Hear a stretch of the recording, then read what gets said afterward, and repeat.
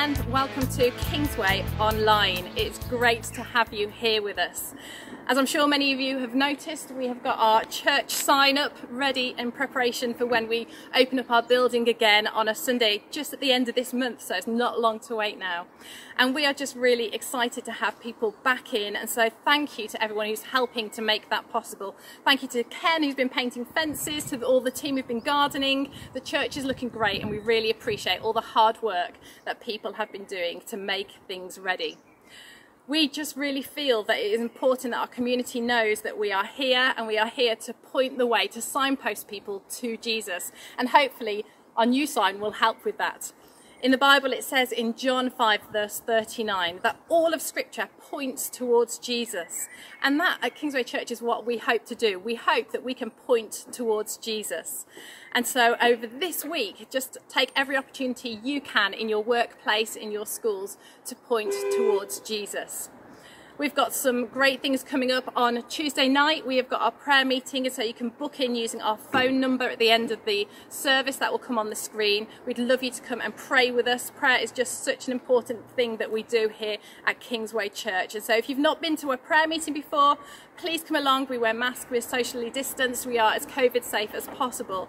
And so you can book in for that. So that's this Tuesday at 7:30.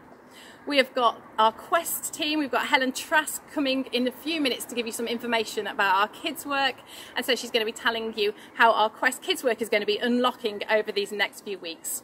And our Thrive Youth is going to be back after their half-term break. They're going to be back next Sunday. So they're going to be back every Sunday night now, 6 till 7 p.m. every Sunday night. We are really excited to be welcoming them back into the building as well next week. So there's lots of things going on. We want you to know that we are really praying for you at this time. We know that things are still a challenge, and we just want you to know that we are here for you. And so I just want to pray a blessing as we start today's service. Lord God, I just pray for everyone here. I pray that they would know your peace, that they would know your blessing. And as we prepare ourselves now to have a time of worship and to listen to your word, just open our hearts so that we can hear from you. We just pray that throughout this week we can be a signpost to others to sign and show people Jesus. And we pray this in Jesus' name. Amen.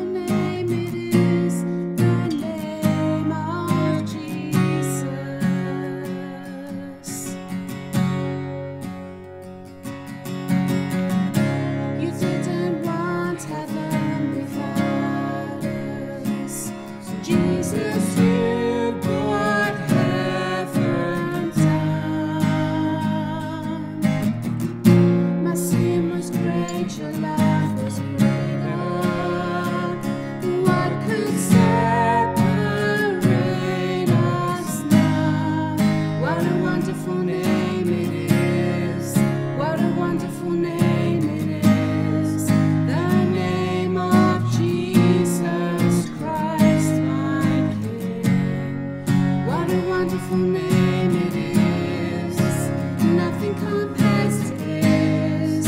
What a wonderful name.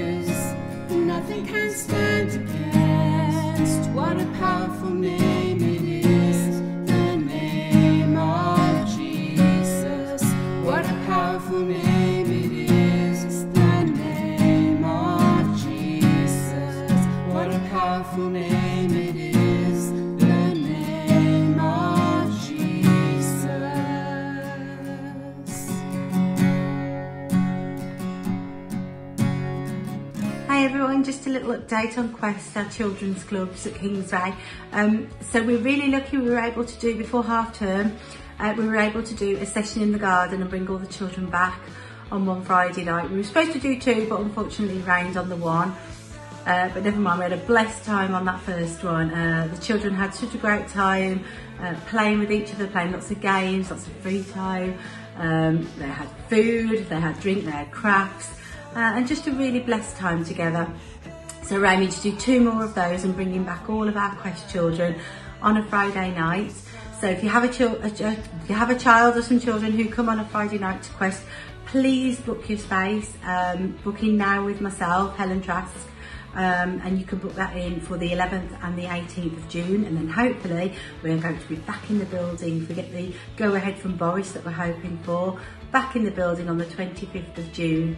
We would really value your prayers for a smooth transition back into our children's services. Obviously a lot has changed, a lot of exciting changes, and we're just praying that God just blesses everything we do and blesses our children and our team, and we just have a really lovely time. Toddler groups will resume as well after half term, so if you could pray for our toddler groups, which are being headed up by Liz and her team, that would be awesome. Thank you very much, and we hope you have a lovely half term. Bye.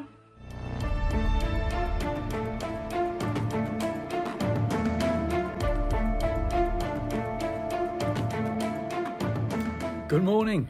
Well, here we are again. I'm in church, you are somewhere else, and you are watching me because I filmed this on my iPhone landscape, and then I fixed it to a little tripod. If you had told me at the start of lockdown that I'd be doing this, I would have laughed at you. I knew nothing about uploading to the cloud and downloading from the cloud and sending videos via WhatsApp and web transfer. At my age, I tell you, learning all these new tricks. But today I want to talk to you about lessons from lockdown. I'm sure we've all learned lots of new stuff. We've had to, haven't we? But I just want to talk about 3 things that I have learned how to do new stuff. Lesson number 1. Old dogs can learn new tricks. The expression goes, you can't teach old dogs new tricks, but you can. Because whether you're young or old, we've all had to learn lessons during lockdown, how to do new stuff. Wearing face masks, socially distancing, quarantine, hands, face, space, test and trace, lateral flow testing, and much, much more. You go into the shop, or you go onto the bus, or you go onto the train, and you put your face mask on. We've learned to do that. I learned to do that the hard way, because I'd walk from home down to the shops in the middle of Gornal Village, and then I'd be outside the shop and remember my face mask. It's at home, so I had to go back to fetch it. So this old dog learned new tricks fairly quickly. We've had to learn how to Zoom home meetings via the internet. You know, switch off the mute button, I was told several times. Also, you learn to position the screen so that people can't see stuff behind you in your home that might be embarrassing. Learning new tricks. Homeschooling, what a blessing, wasn't it? That was for our young families. Doctor's appointments via the telephone, giving your symptoms to the doctor's receptionist in some cases. How wonderful that was. Learning about the R rate, exercising locally, and there were some different opinions about that, shopping alone.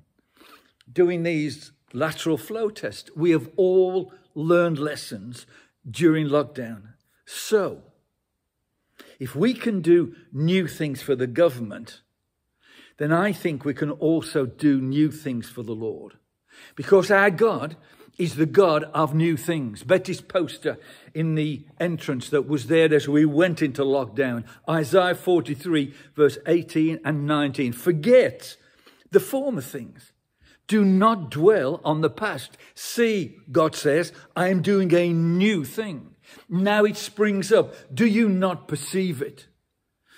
It's almost as if old dogs and young dogs have had to learn lessons in doing new things so that we can become a group of people who recognize and respond quickly to God's new things. Our God is creative and innovative. He is into new for old. He preserves old wineskins, at the same time producing new ones. His mercies are new every morning. He upgrades, he uplifts, he upskills. On that first day of Pentecost that we celebrated, he was doing new things. I will pour out my Spirit on all people. So it was no longer Jews only, but all people.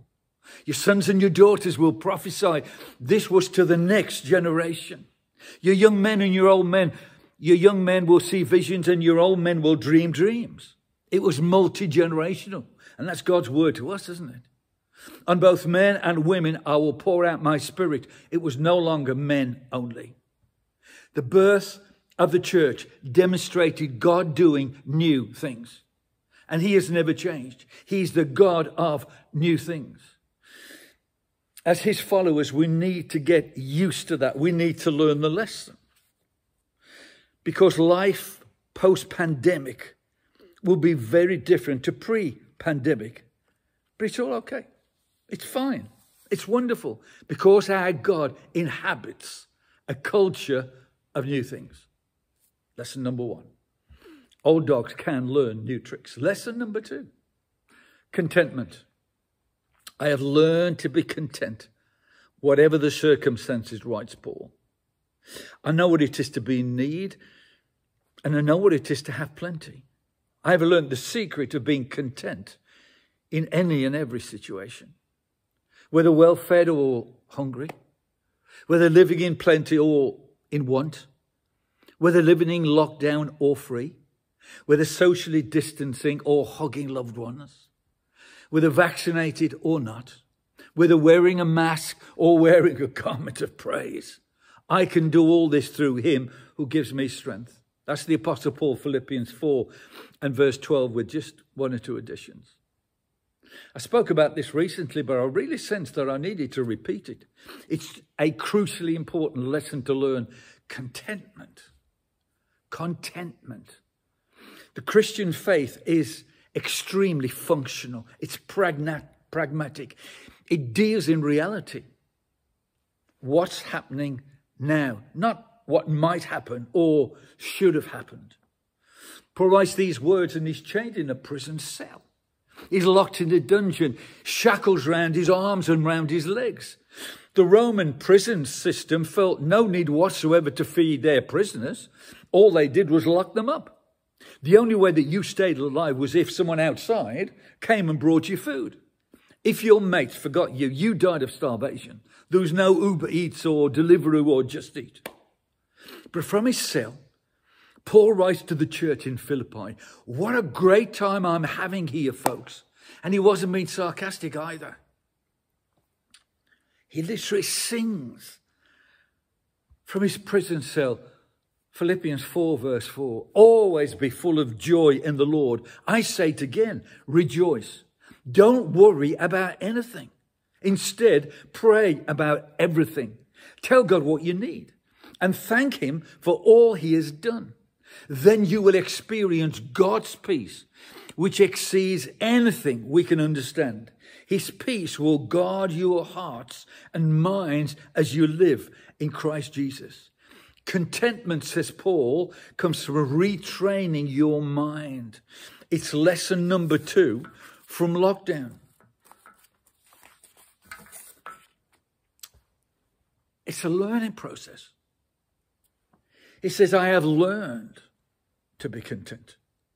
Doesn't just happen. It's something we learn. Contentment is learned. It's worked out. It's thought through.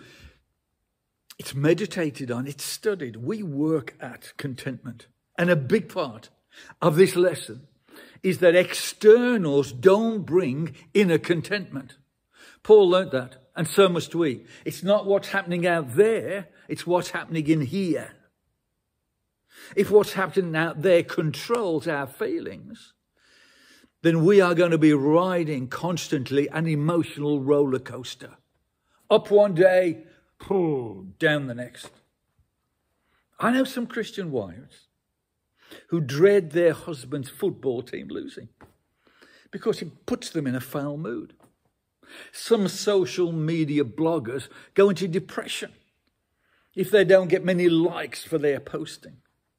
Some Christians lose their sanctification if someone cuts them up when they're driving. Oh my goodness, can you believe that? If their boss, their manager, their head corrects them, corrects something they've done, some Christians sulk for days. And some Christians have a strop if their grown-up kids don't phone them every day, despite how busy their kids are.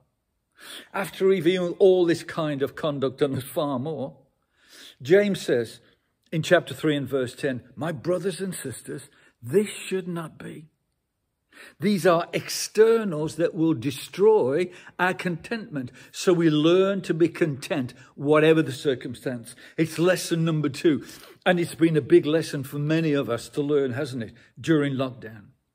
Lesson number 1, old dogs can learn new tricks. Lesson number 2, contentment. I have learned to be content. Lesson number 3, timing is everything. Boris has said repeatedly during lockdown that he follows the science. But what has caused a huge political uproars has been when he has followed the science. Lockdown, said the scientists. So he did, 2 weeks later. And the pandemic took off. All the vulnerable have now been vaccinated. Hospitals are coping, apparently, with new infections.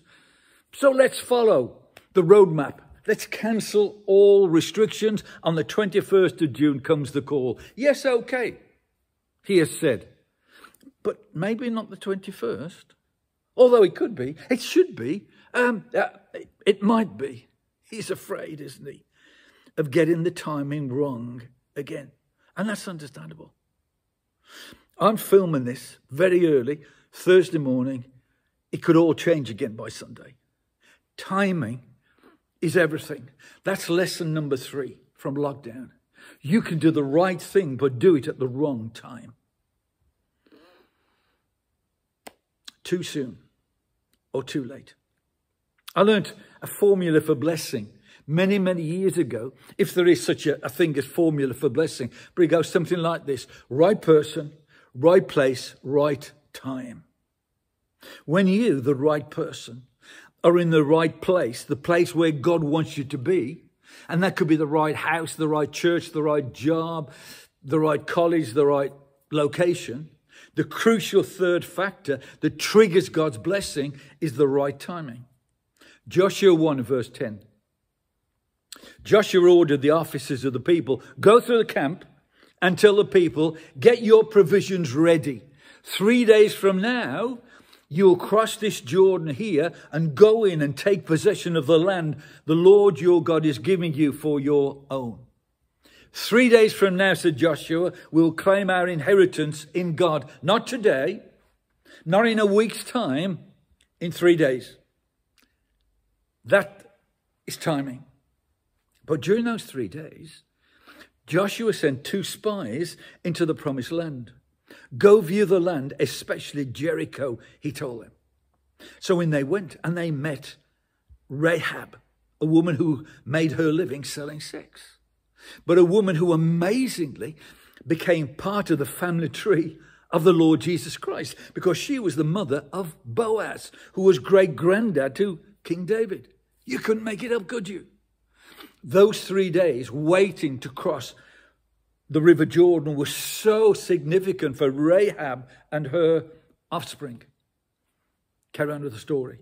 Then the 2 men started back and said to Joshua, the Lord has surely given the whole land into our hands. All the people are melting in fear because of us. And on day 3, over the Jordan they went. Now, linked to timing is patience. Because timing entails waiting, and waiting needs patience. As most of you know, patience is not one of my greatest virtues. These YouTube services each week have often include several people taking part.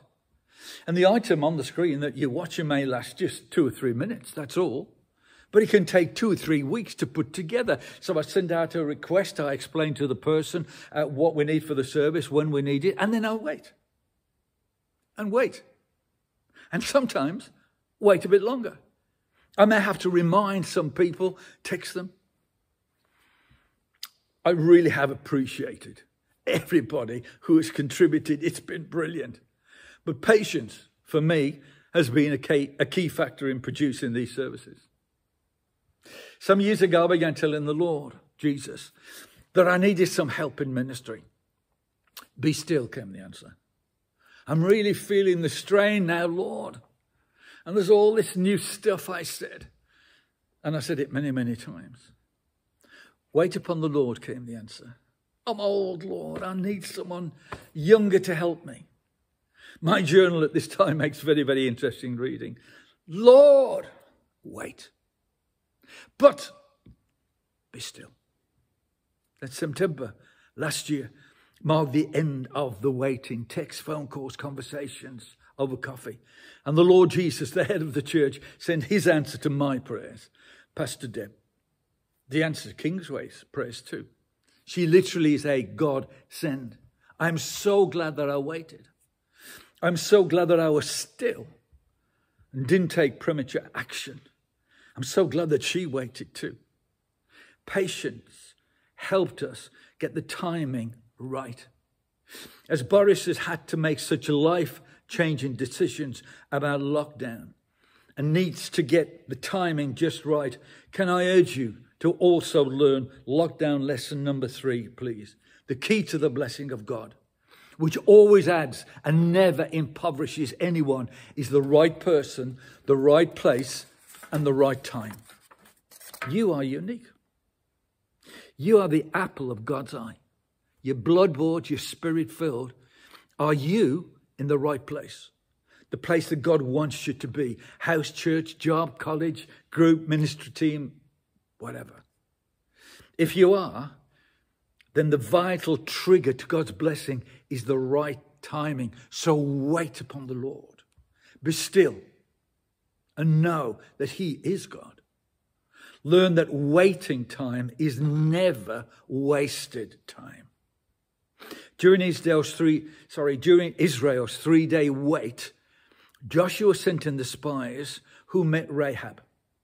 Premature action by Joshua, if he had sent the troops in too soon, would have seen Rahab and her family killed. And she was to be part of God's son's genealogy. While we wait, God is doing stuff, unseen stuff. I remember a Methodist minister many years ago that gave me a prophetic word. He says, John, God is doing stuff behind your back. He's doing more stuff behind your back than in front of your face. I was waiting and nothing seemed to be happening, but God was working out of my earthly sight, working in the heavenlies. Timing is everything. So let me conclude. I'm sure we've learned lots of stuff during this pandemic, but these 3 things have really impacted me, and I can only speak from what I know, what I've learned. Number 1, old dogs can learn new tricks. Let's learn quickly the new things that God is doing and get involved. They may be personal to us as individuals, or it could be to us as Kingsway Church. Number 2, be content. Don't allow externals to affect your contentment. This is a big lesson to learn, church. And to keep learning whatever is going on out there. And number 3, timing is everything. Right person, right place, right time. And that's the key to blessing. But the timing may well demand waiting, which demands patience. But patience builds character. God bless you. I trust that my lessons have helped you this morning. Keep learning, keep listening, keep waiting. Speak soon. A huge thank you to Pastor John for his message this morning, and also to our worship team and to Helen and all the Quest team and everyone who helps to make our services online run so smoothly. We really appreciate it, and we've only got a few more weeks left. So make sure that you connect in again next Sunday. If you want to, make sure you come along to our Tuesday night prayer meetings. We would love to see you face to face. And you can remember to sign in by phoning our phone number that's going to be on the screen at the end of the service. I just want to pray a blessing for you as you go today. Lord God, we just pray for everyone here, protection upon them. We just pray that you would give them strength for the choices and decisions that they may have to make this week. And we just pray for your Holy Spirit to work through us into our families and into our workplaces and schools and communities. We pray this in Jesus' name. Amen.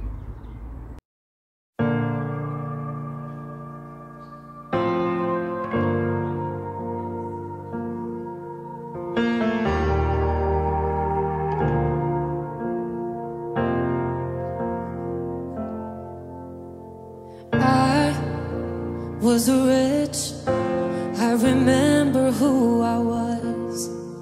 I was lost, I was blind, I was running out of time.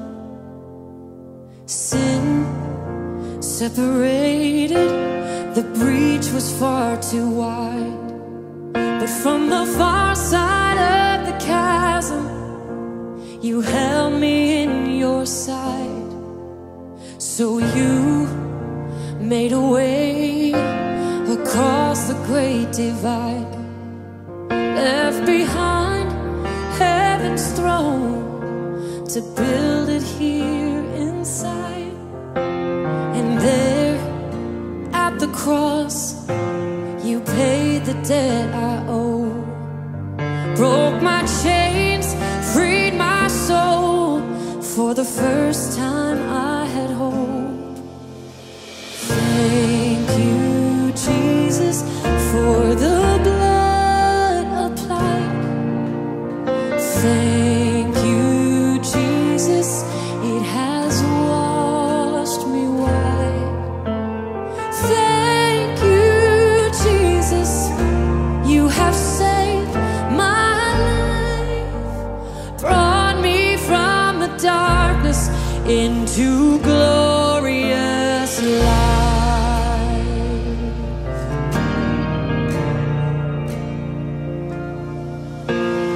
You took my place, laid inside my tomb of sin.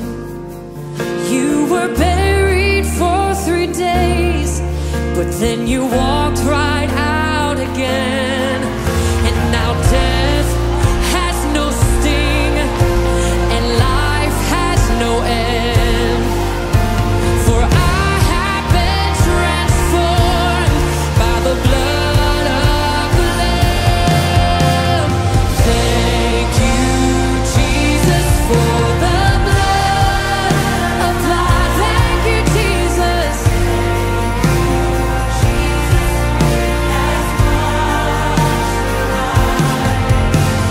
Thank you, Jesus, you have saved my life, brought me from the darkness into glorious light. There is nothing stronger than the wonder-working power of the blood.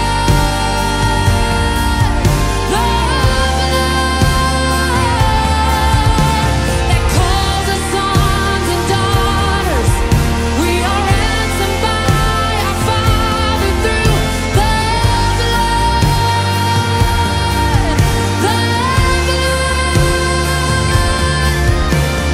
There is nothing stronger of the wonder-working power of the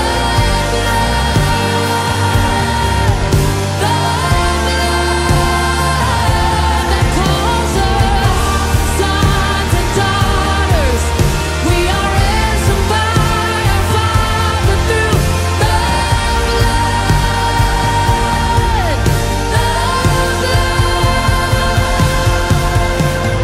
Thank you, Jesus, for the blood applied. Thank you, Jesus, wash me white.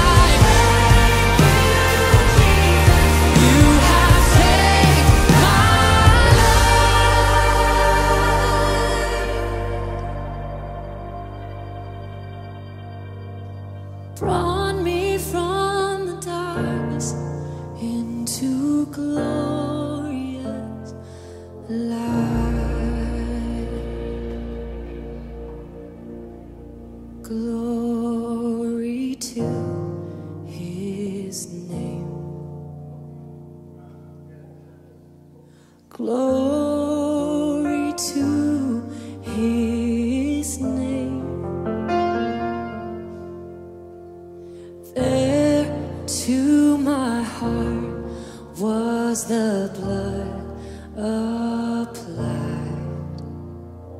Glory